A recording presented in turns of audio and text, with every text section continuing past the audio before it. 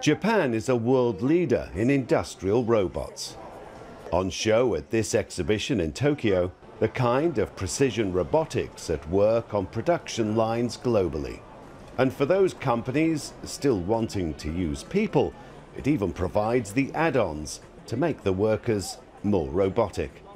But it's where robots are interacting directly with humans that offers the most excitement right now, especially in the smart delivery functions eagerly sought by the service and logistics sectors, encouraging their development.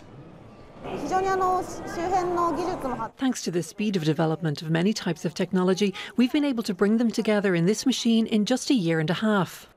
With their high-tech manufacturing, super-fast internet speeds, and a desire to be first, it seems East Asian countries are pioneering the introduction of robots in everyday life. Baby steps that are sometimes faltering and that still require a guiding human hand.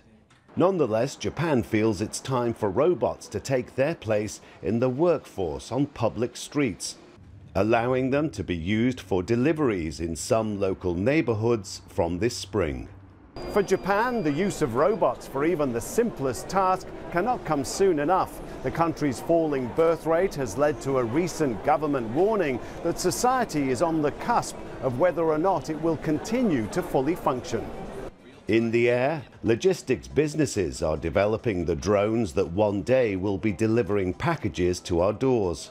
Japan has just lifted some of the restrictions on certain drone operations over urban areas. Once we make a lot of use cases, we believe there will be more open the market and there will allow more areas to fly.